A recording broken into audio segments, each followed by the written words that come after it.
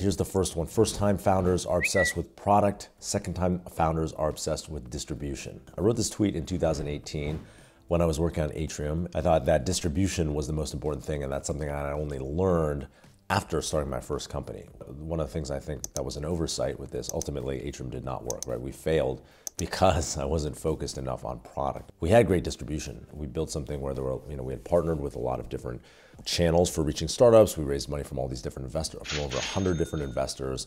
And at the end of the day, we got in touch with tons and tons of customers, but the churn was super high because we did not provide sufficient utility to keep people to stick around. I guess in retrospect, this tweet did not age super well. So many of the giant unicorn companies are started by first-time founders. It's like actually product was the most important thing all along, and you distract yourself with all this other stuff along the way afterwards once you have experience.